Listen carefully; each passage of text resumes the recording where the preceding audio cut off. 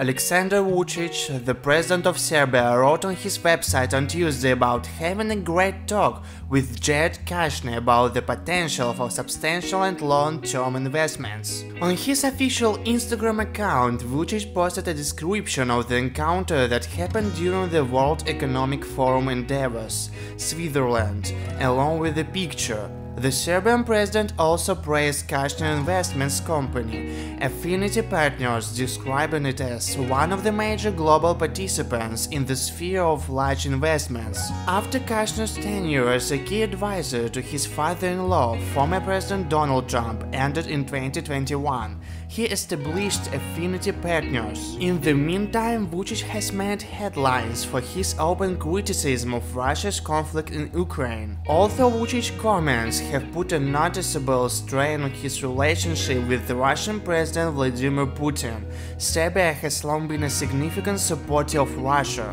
Vučić spoke with Bloomberg on Wednesday about his relationship with Putin at the moment and his opinion on Russia's conflict with Ukraine.